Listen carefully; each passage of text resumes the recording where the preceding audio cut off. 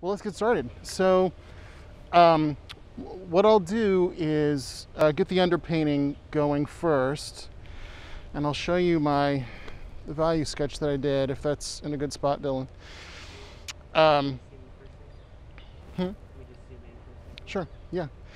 So, and then when the underpainting's drying, I'll just take that minute or two to kind of talk through my setup. So we'll get to that in just a minute. But I just did a quick value sketch in my sketchbook, just really trying to place the major shapes. This is a 9x12 UART premium mounted board. It's 500 grit, so I just drew a 3x4 square, marked my midpoints on either side so I avoid those. Don't want anything coming off the page or hitting the edges right at those midpoints. And then I just made myself a few little tick marks about where I wanted those major shapes to kind of hit the edges, so that I kind of make sure those are varied and things aren't too symmetrical, right? We tend to kind of make that happen. So I'm just gonna mostly for now start to work on this underpainting, not really looking at the scene, but really trying just to stay focused on my value sketch. So I'm gonna use a pastel pencil, and this is just a Conte pencil, just kind of a mid-tone. So I'm just gonna roughly find my midpoints. I'm not too worried about getting exact, but just so I use them and kind of measure against it. So I'm just gonna loosely sketch in these shapes. And I tend to try to put in at least one rough line to indicate where my tree trunks are going to go first. And we're out at Stuart Park here in Tulsa, just on the other side of Gilcrease Museum, and so you'll probably hear some folks in the background. We're not too far off the path, and it's a really lovely day, and no doubt there'll be some people coming out to take photos and walk, so that's the background noise going on.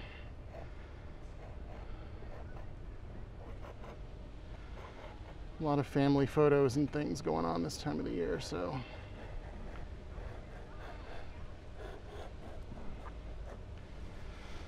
Okay, my horizon's gonna be, if I can get it somewhat straight, about there.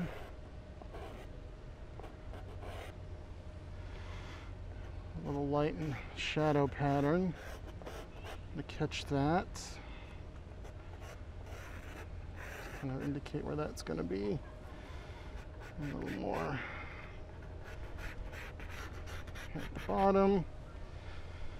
And I'm not going to focus too much on some of these branches and trunks and things over here. I'm really looking at this bit of yellow color, yellow foliage. It's going to kind of come right down through here. So focal point will probably be somewhere right around in here, but I'm not going to get too worried about details. So honestly, I think that gives me what I need just to get a sense of where I'm going to put the light and the dark shapes. So let's go with that. So I have this box of just some Cretacolor pastel pencils and some bits and pieces of various new pastels. And I honestly don't use new pastels much other than for the underpainting. And really, I feel like I kind of honed my underpainting from a really great Barbara Janicki workshop last year, so I'm really kind of using her method. So I'm going to put in the darks with this blue-violet new pastel. And I'm just going to lightly scumble them in.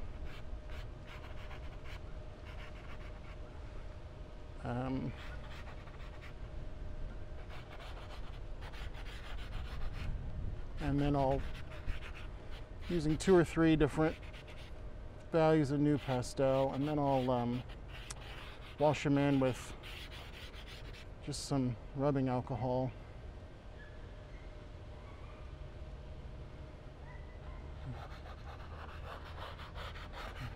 Some dark going over here. And especially in these shadows down in the front. Over here.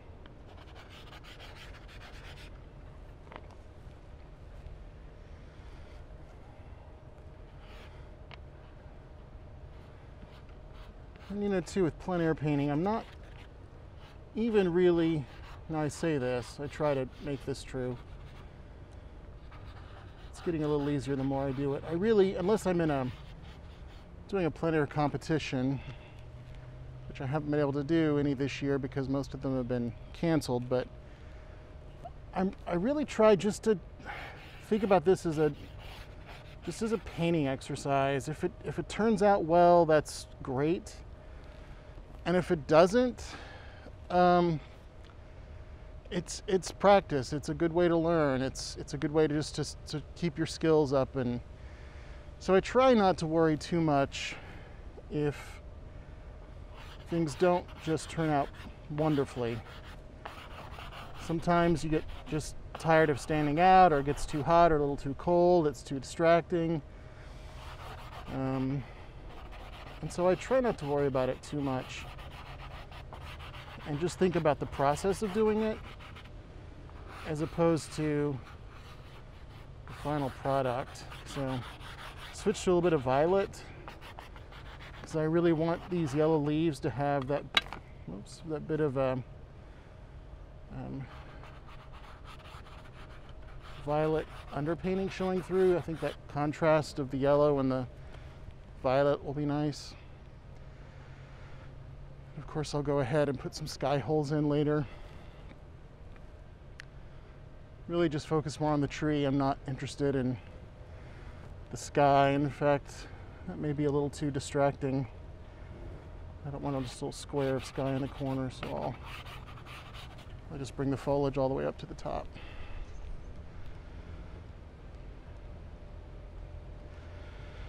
Back to my sketch. I think that'll work. And this is all pretty dark, but once I come in and wash it down, there'll be some contrast between this really darker area that I want sort of toward the bottom and the side where it's in the shadow. And with the pastel I put on top, will really lighten this area up so it'll match my shadow, my sketch a little bit more. And I think for the light areas, see a little bit of that tree line back there and the grass, which is sort of being directly hit. I'm going to use this orange and just go with that. Just kind of keep that sense of light going.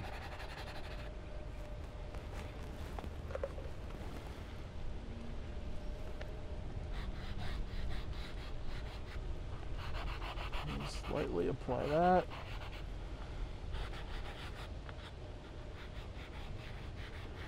Again, just trying to establish nothing more at this point but light and shadow shapes. And then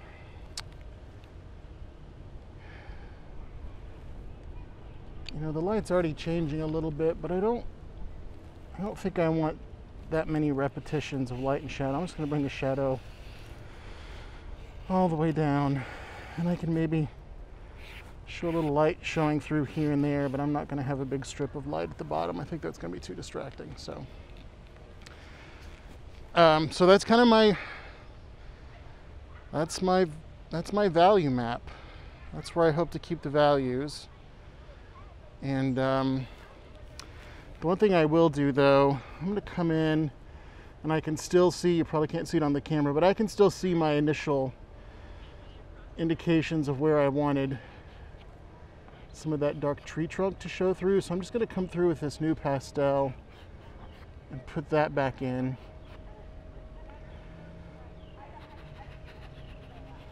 It's a bigger trunk over on this side. Actually, there are a couple.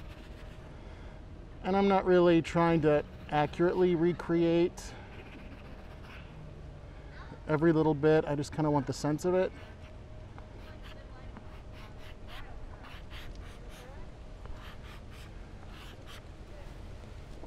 I think I'm gonna go with that. So now I'm just gonna wash it in, and I've got a little bit of rubbing alcohol. That honestly, I've got a bottle of rubbing alcohol in my backpack, but then I pour a little bit into this. It's actually a peppercorn jar, and it's the perfect size because then I can just put a little bit of alcohol in here, and I've got a really stiff, really kind of well-worn brush. Usually keep a fan brush with me too, but I don't think I'm going to use that today. I say that, we'll see what happens when I get into it. But I'm just going to wash this down. And like I said, I'm on a UArt premium mounted board, so it will take the alcohol really well. I will say this particular board, and I've never had this issue before, is a little slightly warped. I don't know what happened to it. It's got a little bit of a bow to it, but I've applied everything on the panel and it's not really been an issue, so I won't worry about it. You could of course do this with water. You could do it with mineral spirits if you wanted to. You could use watercolor instead of new pastel, but I generally go with new pastel and then I just wash it down. I'm going to hit these light areas first just to keep my alcohol cleaner in the bottle.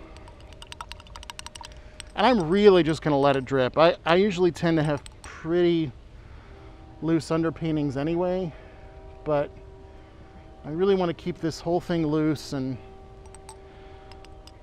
impressionistic. I'm going to try to not overwork it. Try to not chase the light.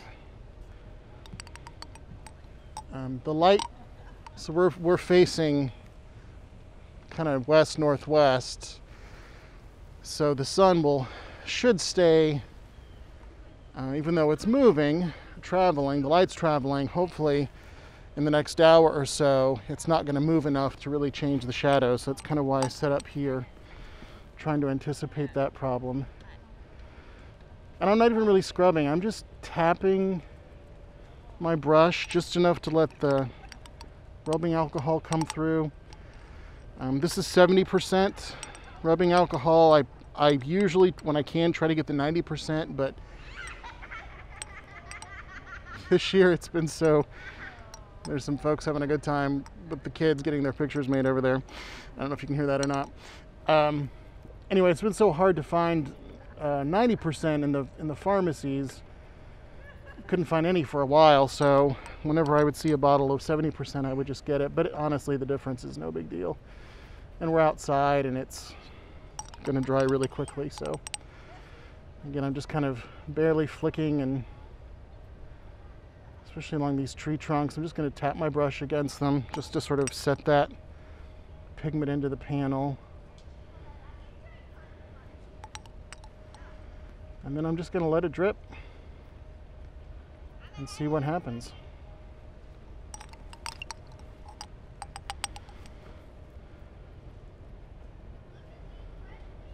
And especially because I really want to keep this light area in the background pretty loose. I think the drips are going to be just fine. It's a little too light with just that orange anyway, so.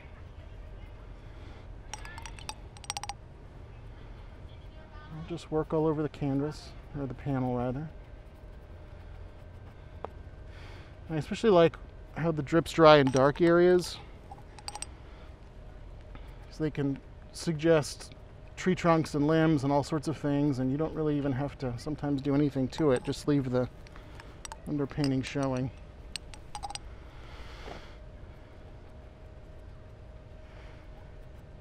And so see, wetting it down already, this is quite a bit lighter than this darker area over here, and of course as it dries it'll continue to lighten up a bit, but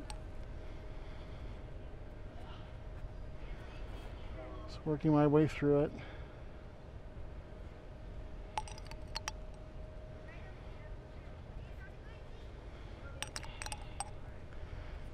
And this is obviously not a complex composition either. Just came down before we got set up. My new friend Dylan is helping me out today recording, so I don't have to worry about watching the camera, the microphone, or anything. But came down and I just, as I generally try to do when I'm either doing some plein air painting or else I've really also kind of been doing a lot of urban sketching in the last year or so too. I try not to spend a whole lot of time looking for the perfect place. I've really tried to just to train myself to look and see what catches my eye and set up and see what I can do with it, and not spend a lot of time wandering around looking for the perfect place, because it's usually you're not going to find it. And I kind of like the challenge too of finding a spot that maybe seems a little ordinary and doing something really interesting with it. This is kind of one of those spots. I mean, this yellow color on the trees over there is really great. So let's just see if we can showcase that and not worry about the rest of it. I think we've got it all covered, and it's almost all dry. I'm going to let this drip over here just a little more, put a little more alcohol on it. Really encourage that to drip a bit more. See if I can get a little more of that pigment to come down, but I think that's good. And like I said, it's almost dry, so. Okay. Dylan, I'm going to step out of the way too. Just, I don't know if you can maybe zoom in or zoom down a little bit, but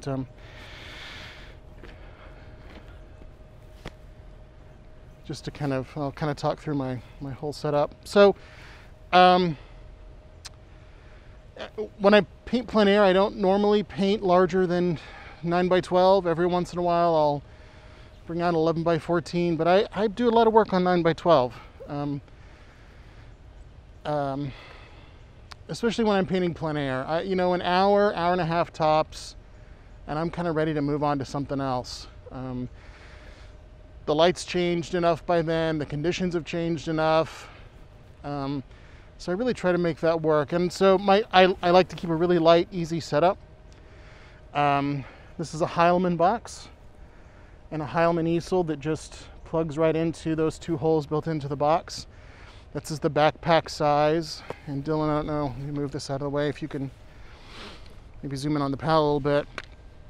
I need to do a little bit of reorganizing, but I organize my pastels, reds and yellows, greens, blues, violets, some neutrals over here on the side. And most of them are Terry Ludwig's that I've broken in half. Honestly, most of my bigger palette at home is also Terry Ludwig pastels. But there are a few occasional things. I've got a couple of Schminkies in here and a couple of pieces of some Diane Townsend's that I've also broken, but it's almost all Terry Ludwig's. And at home, my palette, I have probably 70-80% Terry Ludwig pastels, but I've also really started using Richardson hand rolled a lot. I don't have any of those here. And then a variety of other things, certainly some Rembrandts here and there. Some Mountain Vision pieces. Actually, there are probably a couple of pieces of Mountain Vision pastels in here too, but mostly my plein air setup is Terry Ludwig. And then I keep, like I said, a little bit of a box of some pastel pencils and some bits of new pastels that I'll use either for underpaintings or sometimes for a little bit of blending or some final details, just kind of depends. I usually put a little piece of aluminum foil there under the tray just so its cleanup's a little bit easier. Keep some paper towels here just hanging from this chain that I just attach to the box, and one of the Heilman plastic palette trays that I keep off to the side, and you'll see in a few minutes, or as I select pastels out of the box, rather than put them back in, I'll just keep them here over to the side. The other thing about that too is that it really keeps me working with a pretty limited palette. And I'll show you how I approach selecting colors. And then this is just on a quick release attachment to this Mi Photo tripod that's really lightweight. And so basically everything, with the exception of the tripod, I can keep in my backpack. And so it's a really easy setup. I also keep with me just a value finder, color wheel if I need it. Here's another viewfinder. I think a lot of folks are familiar with these view catchers that you can adjust and use. Honestly, one of my favorites though, and I keep this in my plein air setup.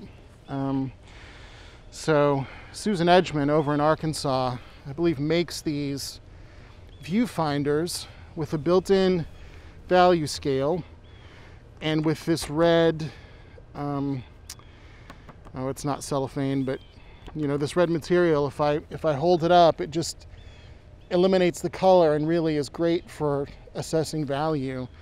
And so to have that as a viewfinder with your value scale here, I really love this thing. And she makes them in her shop and sells them just a few bucks. They're not very expensive at all, but they're fantastic. So I just keep those things, and of course a little sketchbook, which this morning I spilled a bunch of coffee on.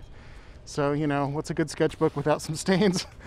And so things, yeah, fit really neatly in my backpack, and I'll kind of show you what that overall setup just looks like once it's packed up. But it's really lightweight and easy to travel. In fact, this time of the year, often I honestly keep it in the car so that if I'm driving around, I'm on the way home after work, or, you know, I've just been to the store to pick up something, you know, whatever, if I'm out and about, and if I see something that I just really catches my interest, and especially when the weather's so great, then it's great to stop and just paint a little bit. So